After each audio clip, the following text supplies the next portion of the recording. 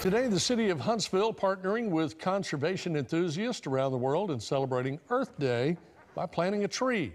Huntsville Mayor Tommy Battle says the tree planting demonstrates the city's continued commitment to green initiatives. That tree was planted at Big Spring Park on the north side of the Huntsville Museum of Art. It's one of those things that is great to celebrate what our relationship with the earth, and we do it on a daily basis here in the city of Huntsville. And as you saw, the mayor got a little help. Mountain Gap Elementary fifth grader Edwin and Operation Green Team also taking part in that planting ceremony.